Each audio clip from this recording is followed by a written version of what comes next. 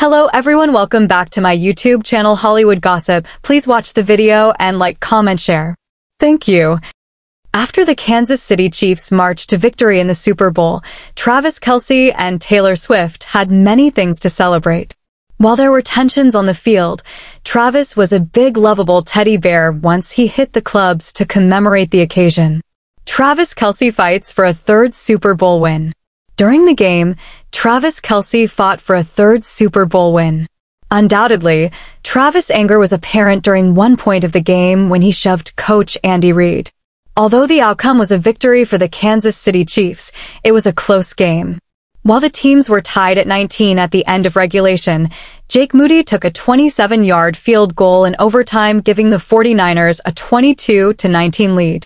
Then Kansas City quarterback Patrick Mahomes notoriously drove the Chiefs down the field. With just 13 seconds remaining of overtime, he passes it off to receiver Mecole Hardman for a touchdown. Afterwards, making the Chiefs the fourth team in NFL history to win 3 Super Bowls in the span of 5 years. They also became the 7th franchise to raise 4 or more Lombardi trophies. Notably, such a big feat deserves a grand celebration. They like to party. Following the big win, Travis Kelce and Taylor Swift hit the clubs for an ultimate celebration. Both Travis and Taylor had big wins in the past 2 weeks.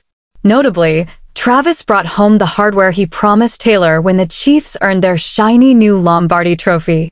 Notably, his promise came after his pop star girlfriend brought home her newest Grammy.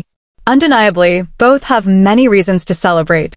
Additionally, Travis Kelce took all his fierce vibes out on the field and was ready to show his cuddly side at the after-party. While dancing and singing, the power couple enjoyed Taylor's throwbacks.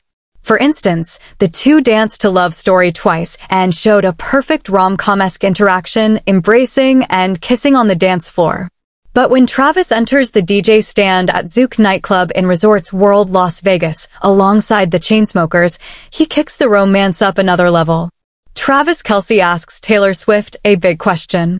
While in the DJ booth, Travis Kelce lights the crowd on fire and the enthusiasm is through the roof.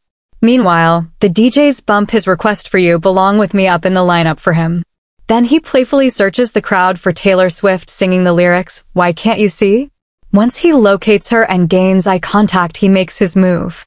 Then, changing up her song lyrics, he shouts, Are you in love with me? Afterward, he points back at himself, expectantly wanting her to answer the big question. Although fans can't see Taylor, from another angle she is seen pointing back and singing the words to her beau. Even though the DJs weren't sure about moving the song up, they did it anyway. Without a doubt, it certainly was a crowd pleaser, with the electricity between Travis Kelce and Taylor Swift sweeping the room. What better way to celebrate 3-time Super Bowl winner and 14-time Grammy winner than seeing their love blossoming?